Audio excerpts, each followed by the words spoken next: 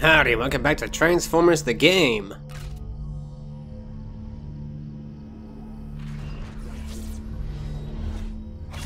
As you recall in the last episode, we returned to that bizarre city of broken content. And now, I'm going to show you another bit of cut content. A character. Probably one that you've seen in some other videos, but I decided to show you it myself as well.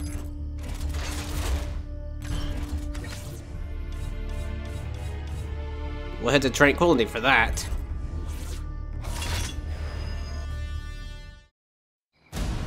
Behold, Pepsi Payload. Yeah, this is a weird one. If you recall in the last episode, I mentioned how there was Pepsi signs, and I imagine there was like a brand deal that fell through or something. I'm really not exactly sure. I imagine this had something to do with that. Maybe Payload was originally going to be a Pepsi vehicle, or maybe this was just something extra. Either way, I have no idea. It's very, very odd. Now, I will say, I was planning on doing a high-res skin of this guy, but upon further thought, I don't think I will. Simply because this guy has a lot of... He would suffer a lot of mirrored text syndrome, meaning he's got all these individual logos, the Pepsi on his head, the Pepsi on the back of his doors. It just wouldn't come out well in the high-res skin without looking really, really weird. So I'm probably not going to do one, but that's what we have for the moment. So, as far as functionality goes, he doesn't seem to have any ranged weapons. Oh, he does. Just can't do it idly, but he does have ranged weapons. Okay. He can do his standard melee attack animations. Yeah, he's got all that. He can roll. Should be able to roll. Got the dash mod on, which I should mention. This Pepsi mod comes courtesy of Sunray / Game Master, creator of the alternative mod. It was included in the extras of the alternative mod. If you have the alternative mod, you have this, so you can try it out for yourself. Yeah. Really weird design. If you want to check out vehicle mode, Pepsi Payload Transform, you get this, which is very quirky. The vehicle mode might be a bit more possible, but even then he suffers from some individual text logos that if I tried to do with the payload we have now, he's just going to look really, really weird and mirrored. It's just not going to work out very well, so probably I'm not going to do this. Very interesting though. I'd love to hear what the backstory for this is. I wish Game Hut provided some input on it, but maybe he didn't even know that was in the game. Who knows? In any case, yeah. You could drive.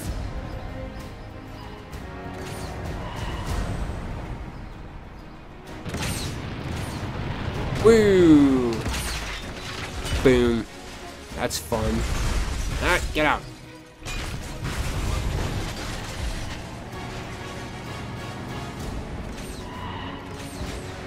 Yeah, pretty much functions the same. Oh, yeah. Yeah, he's really weird. Now, there is also an Autobot version of this guy. Not sure if he's hanging around here somewhere. But I don't know if he's any different. I don't know. Let's see if he's here.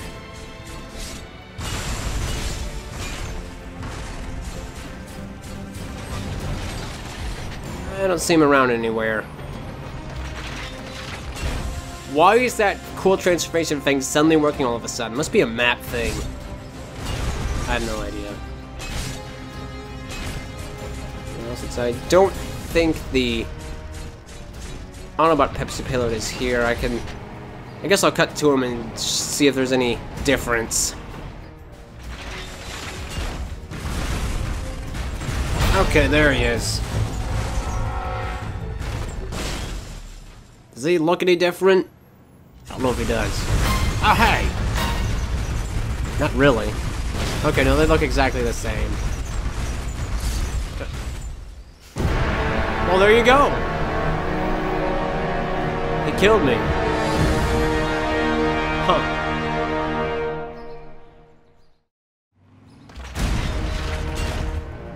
Well, there is Pepsi Payload for you. Airy, strange character, very quirky.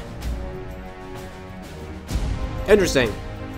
Well, that's about it for this episode. Not sure what's going to be next, but I hope you all found this somewhat interesting. I'll see you in the next one when we do something else, probably unrelated to this. So, till then, I'm gonna drop my stars in the sea of rust later.